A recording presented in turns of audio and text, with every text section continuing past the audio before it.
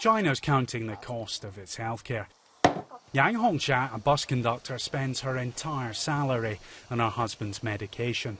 He's suffering from a brain tumour, and government health insurance only covers part of the costs. The family survives with handouts from relatives. When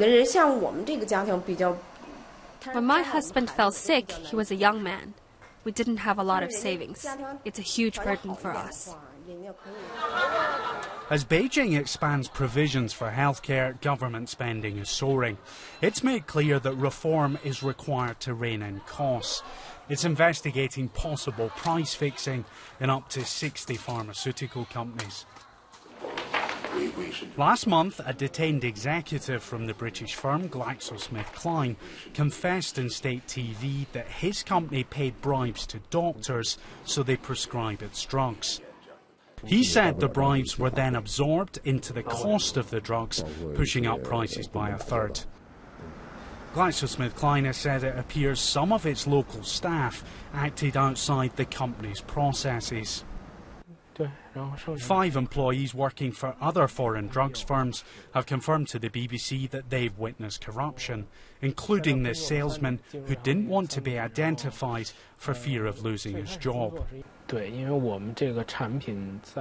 At one hospital, our product was no longer on sale, so we paid about $1,000 to a senior doctor to get the drug back on the shelves. My manager approved it. In a system overwhelmed by patients, corruption isn't limited to drug sales. Using hidden cameras, we filmed touts illegally selling appointments outside a Beijing hospital. They're so well established they even have business cards.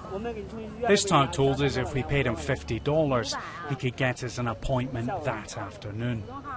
Well, families here spend a huge chunk of their savings when they get sick, and by tackling corruption, the authorities hope to make healthcare cheaper. What the government wants is people to spend their money in different ways in order to drive domestic growth. But for Yang Hongsha, any thoughts about holidays or new furniture remain a distant dream. Until the drugs get cheaper, the best they can hope for is to just scrape by. Martin Patience, BBC News, Beijing.